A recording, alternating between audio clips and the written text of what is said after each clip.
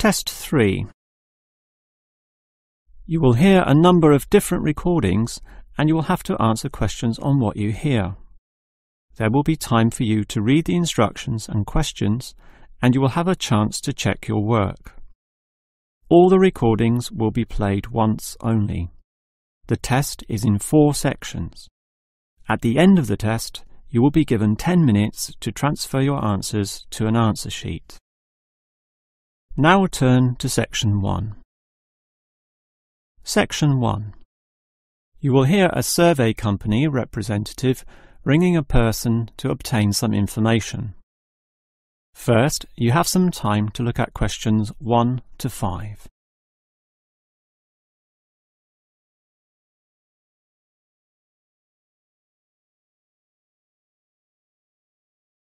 Now we shall begin. You should answer the questions as you listen, because you will not hear the recording a second time. Now listen carefully and answer questions 1 to 5. Hello? Hello? Who is this? Hello, I'm a representative of the Tally-Ho Survey Company, and I'd like to ask you a few questions regarding exercise. Ah, that's an interesting subject. Yes, we think so too. But I'm afraid I'm a bit busy at the moment. Don't worry, this will only take about 4 minutes at the most. It's 10:25 now, so it will all be over by 10:30. Well, all right, if it's that short. It will be. So, one of the first things I need to know is where you are. That is, which suburb or area of the city. The last client was in Blackburn, for example. Blackburn? That's close to me. I'm in Box Hill. Another eastern suburb, then. I have a friend in Box Hill, too. Interesting place. Now, I need your approximate age for this survey. Are you younger than 20, between 20 and 29, 30 and 39, and so on? I'll turn 40 in a few months, so that puts me in the 40 to 49 age group. Well, that's in a few months, so right now you're in the 30 to 39. Oh, right, so put that then. OK. Now, I need to know your occupation. The last caller was a housewife, for example. The one before that, a teacher. I used to be a teacher too, teaching cookery. And now? Now you can just put domestic duties. Actually, I hope to begin a new job soon as a cook, but that won't be for some time yet. I have to wait for my husband's restaurant to open. Cook? That sounds interesting.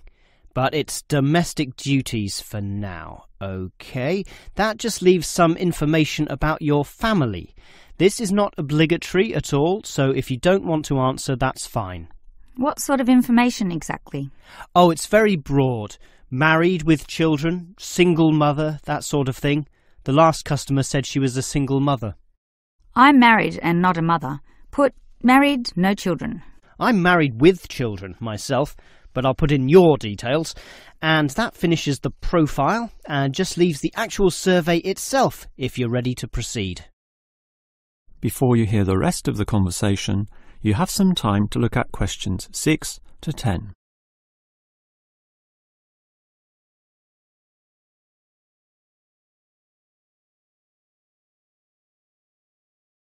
Now listen and answer questions 6 to 10. All right, let's begin the survey now about your exercise habits. I'm afraid I don't exercise much at all. Well, the main question is in what form you take your exercise, however little that may be.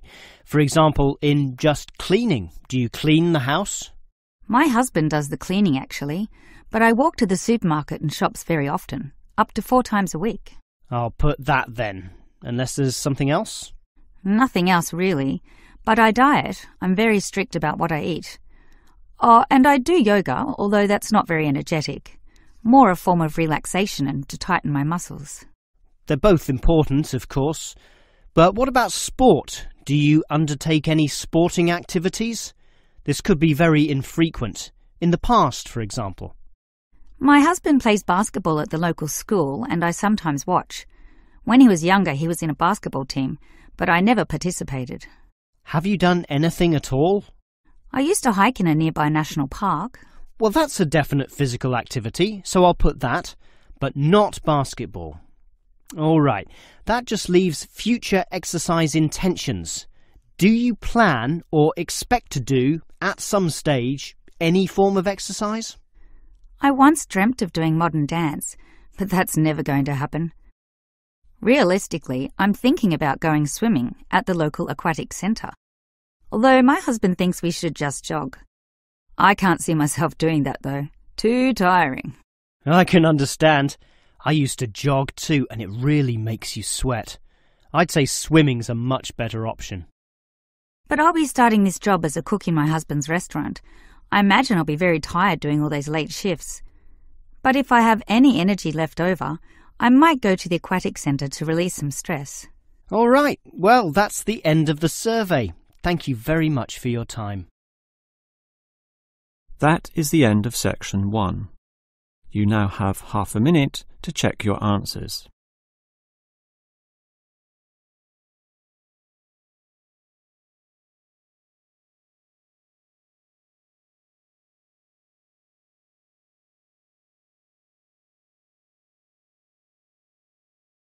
Now turn to section 2. Section 2. You will hear the director of a language centre library explaining about its facilities to some new students.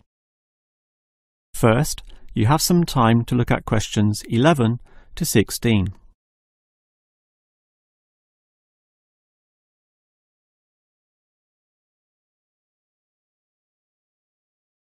Now listen carefully and answer questions 11 to 16.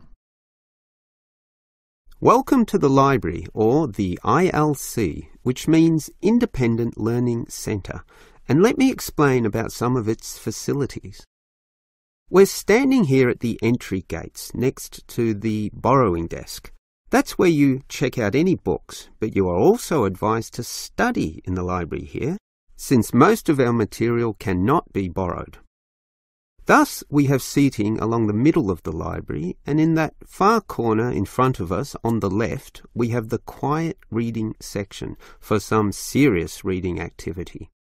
We used to have the computers there, but then realised that that corner was very quiet and thus better suited for the purpose it now has.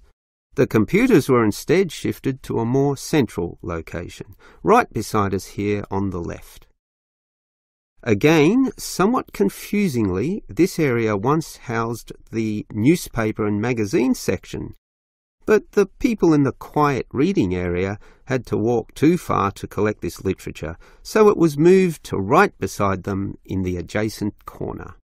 So, feel free to read the newspapers there, but the reference books, those huge weighty dictionaries, atlases and encyclopedias, were all situated at the opposite end of the building, against the wall. This was because they weren't generally that popular, and we wanted more space for the magazine racks, always a favourite with readers. Okay, as well as reading, you need to work on your listening skills, and for that you need the audio section. Again, such an activity needs a quiet area, so we put this in the last remaining corner up there on your right. As you can see, there are CD players and headphones, so just borrow the listening packs, sit down there and listen away. Right, that just leaves the main library. In other libraries, that's often right beside the newspaper and magazine section, allowing freedom to choose from all genres of literature, but here we've got them further apart. For the main library, just follow your nose past the central seating there, and it's there among all that shelving, upon which you'll find an abundance of interesting books and listening packs to use.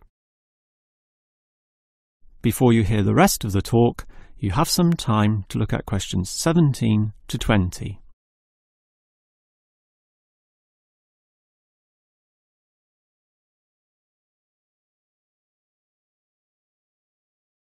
Now listen and answer questions 17 to 20. Now, I'd like to tell you a bit more about an excellent service offered in the ILC here that we call the Special Sessions. What can you do in them? For a start, many of you need practice in speaking English, and for that we hold a special discussion session, led by a teacher.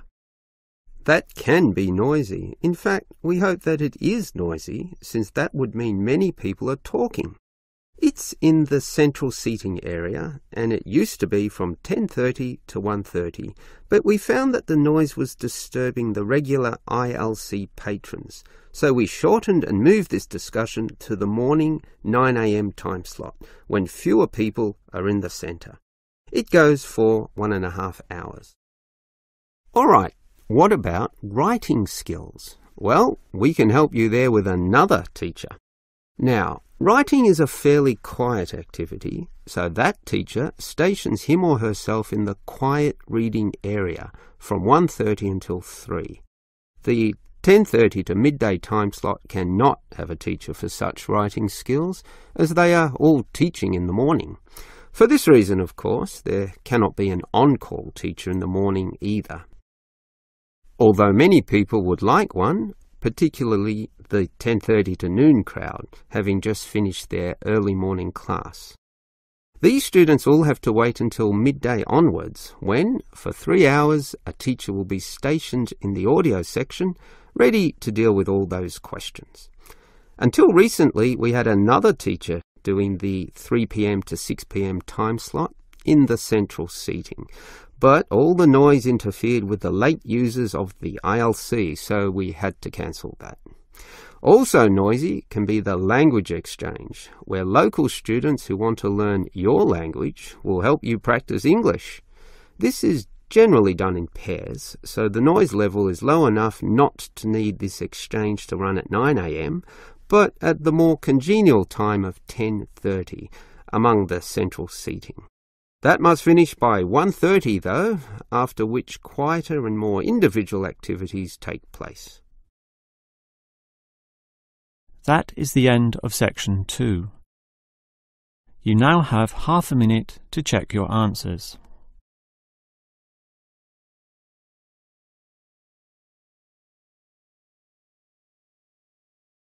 Now turn to section 3.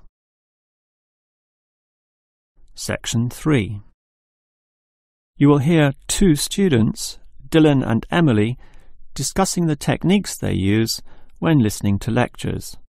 First, you have some time to look at questions 21 to 24.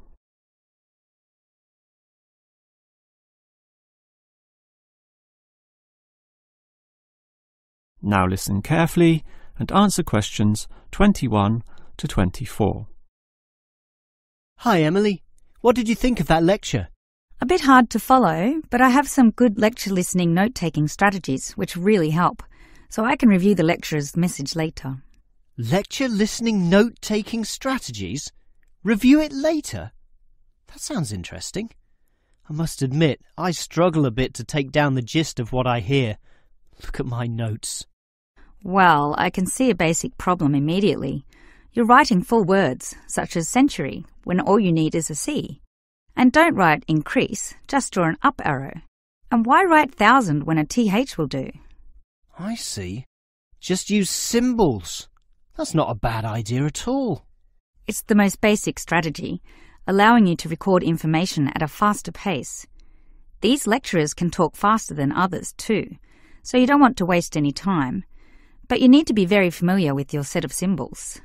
Why? Because you'll have to look at these notes days, weeks, or even months afterwards when you begin writing your essay. So you'll need to be able to interpret them at a later stage. I think I can do this, even by looking at your notes. Imed must mean immediately. But regarding the lecture as a whole, I knew the professor would be giving a set of specific recommendations and comparing two alternative approaches, so I formatted my page in advance, adding the features consistent with the nature of what I was going to hear. I think I need an example of what you mean. Well, look at my page. Before the lecture, I drew large headings saying recommendations. You should always draw these, and I drew a table saying approach 1 and approach 2. At the end, I drew a flowchart, as obviously the final recommendation would be a step-by-step approach. Then I was prepared in advance to simply fill in the spaces. Wow! Now that's clever. Before you hear the rest of the talk, you have some time to look at questions 25 to 30.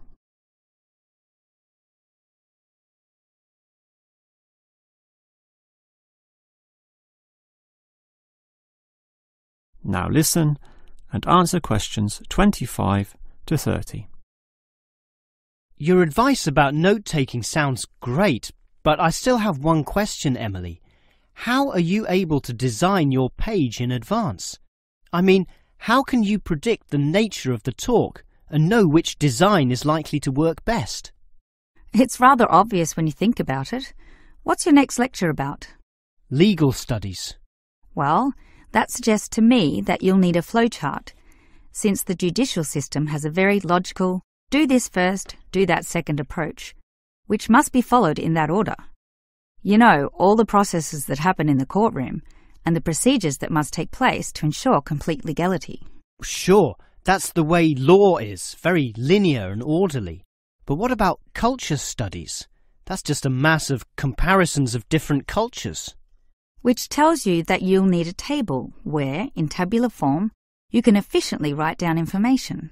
But often the lecture's not that simple. The professor throws in a really complex mix of ideas. Then use a spider graph, like the web a spider makes, where there's a central idea around which you attach all the associated thoughts and ideas and impressions. I see. I think I understand. And that would be very quick too, very efficient. I like that. But what about management theory? How would you approach that? The same as with culture studies. I'd use a network, which is basically the same as a spider graph, linking thoughts, although this time there are directions involved. It is this element that makes it different, the fact that the thoughts go one way and not the other. Okay, has directions. It sounds logical. And what about the other subjects, such as political science? There's no predictable order to that. Well, for that I'd just put my notes in a line, that is, in linear or straight line fashion, and these notes would use symbols, of course, to save time. Okay, that just leaves mass media.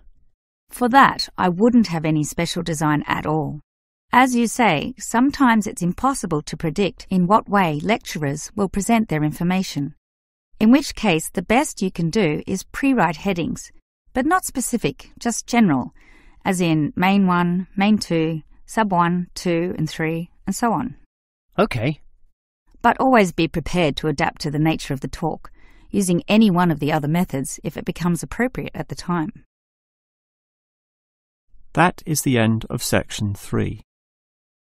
You now have half a minute to check your answers.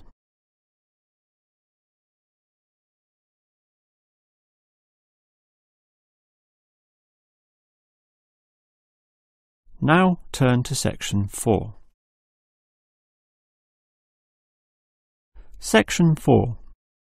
You will hear a lecturer talking about an unusual atomic particle called a neutrino. First, you have some time to look at questions 31 to 35.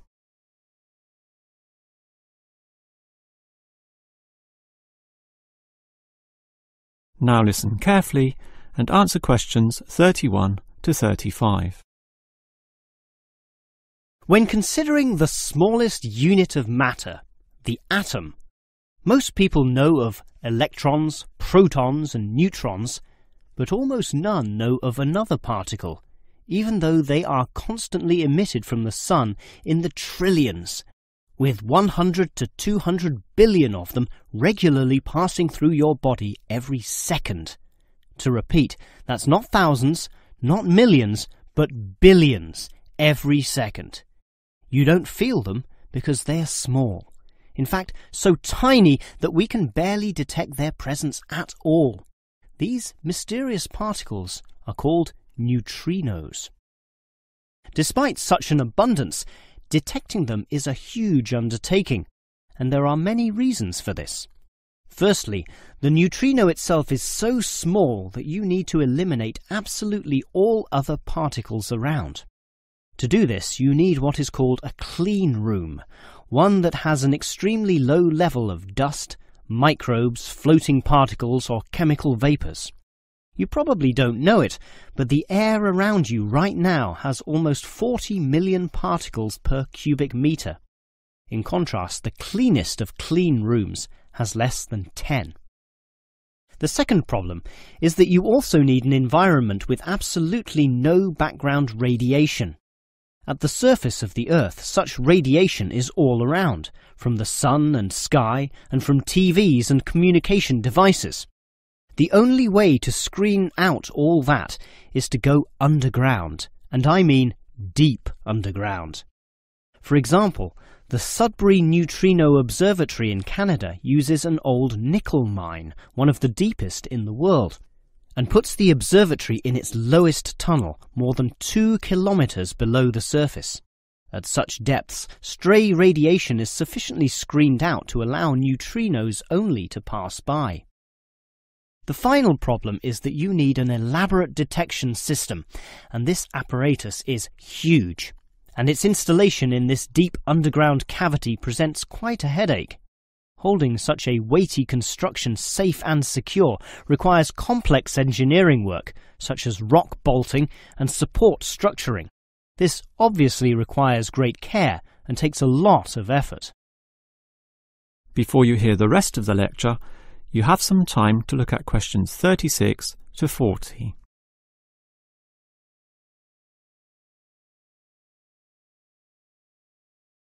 Now listen and answer questions 36 to 40. So I've told you about the difficulty in detecting neutrinos. They are tiny, virtually weightless, have no electric charge, and hardly interact with anything at all. Yet we can detect them, and to see how, let's consider the Sudbury installation once again. The detector there consists of a spherical container filled with heavy water. This rests inside another vessel filled with normal water, which helps support the weight of the inner sphere, as well as providing further shielding from any stray radiation. At the edge of this inner sphere are about 10,000 electronic detectors. These are extremely sensitive, able to multiply 100 million times any electric current which occurs. So, as the neutrinos pass through this sphere of water, there is a very, very, very small chance that one of them may hit a water molecule. To increase the likelihood of this, 2 strategies are used. 1. The larger the sphere of water, the better, and the Sudbury tank holds not 10 tons, not 100 tons, but 1,000 tons. 2. The water is special, consisting as it does of heavier molecules. So what happens is this. If the neutrino hits the water molecule, the neutrino is absorbed, but the molecule itself splits apart, producing a tiny electric current. It is this which is detected and analysed, giving key information about the neutrino. The final question is, why do we care about these elusive particles? Well, just think. They can pass right through the core of our sun at the speed of light without being affected or losing strength. No other form of radiation can do that, meaning that the knowledge we get about neutrinos can help us to control them. With this ability, we can probe the centre of our Earth, the inner layers of our sun, and the outer limits of our solar system. And that makes it all worth the effort. That is the end of section 4. You now have half a minute to check your answers.